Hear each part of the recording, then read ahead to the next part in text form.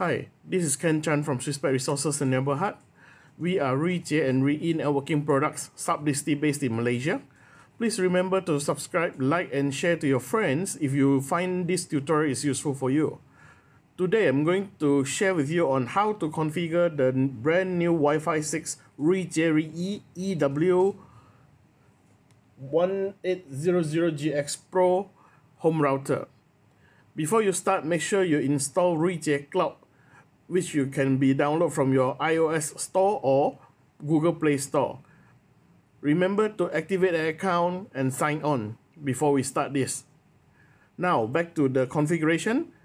At your phone, make sure you on the Wi-Fi, the location, and disable the mobile data. Run the Ruijie Cloud app.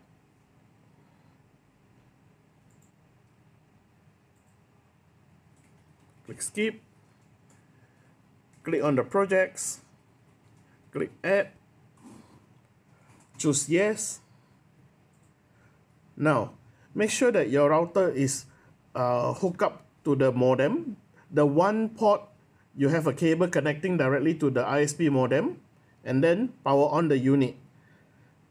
Make sure the blue light is completely light up before we proceed to the next step. Once you've done that, click start.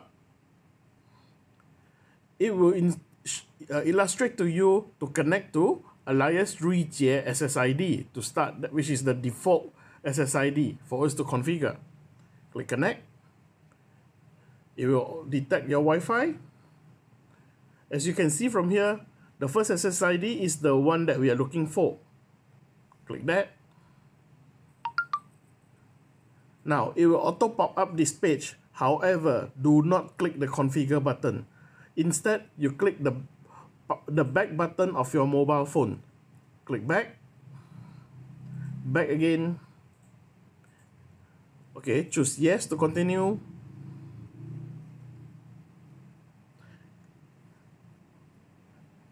Click start config. Give it a project name. In this case, I call it Wi-Fi 6. Management password is your router password. Give it a password. Remember, not to use admin. Scenario, choose home, since this is a home-based product. Next. This is the part whereby you are setting up your internet connection. Normally, we will go to BBPOE, and if you are using Unifi, you will be using username alias Unifi, password as per given by the TMNet. Or Maxis, you go with the Maxis user ID and password. But remember, you have to click on the 802.1Q tag. For Unifi, which is port 500. For Maxis, is 621. But for Time Broadband, you just need to put the username and password, and you don't need the function of the 802.1Q tag. In this tutorial, I'll be using DHCP since there are a firewall on top of this router. Click next.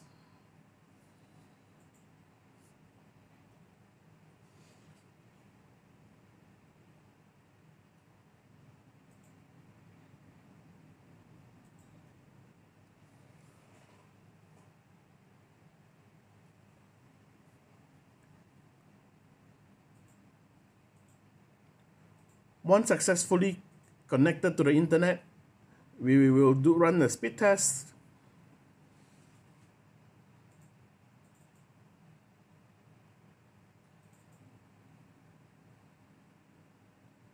This is just a connectivity test, and it's not accurate according to your subscription package. By right, my office line is 100 meg download and 50 meg upload. This is just a connectivity test. So click next. Okay, this part is whereby we are going to allocate a brand new SSID for our internal use. So what are you going to name your Wi-Fi is this part. So for example, I call this AX.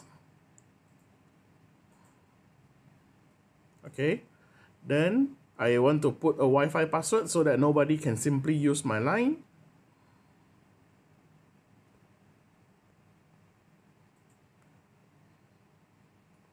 country region code, Malaysia, click Save.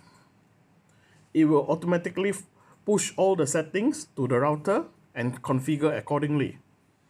Give it about 30 seconds and it will be done.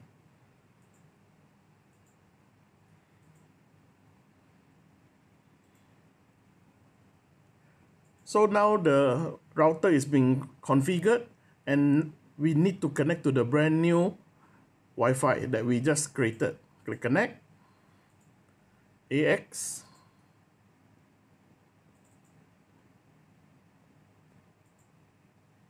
double check,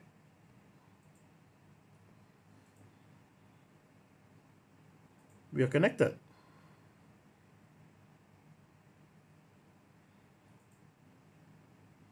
Click back, done. So basically this is the main interface of our home router configuration page and the mobile application. So you can just slide up from this app, just slide up and you can have all the tools available for you. Like for example, to change your Wi-Fi password, you can do it from here.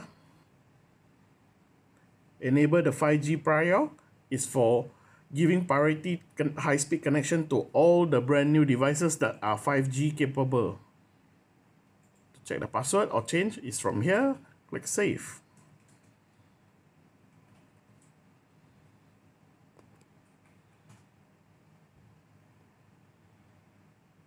Go back to the Wi-Fi 6, click On-Site.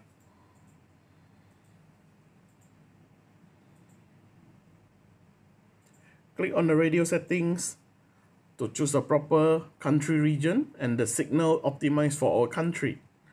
So in our case, we go for Malaysia, click OK. For 2.4, normally I will suggest you to go for 20 megahertz.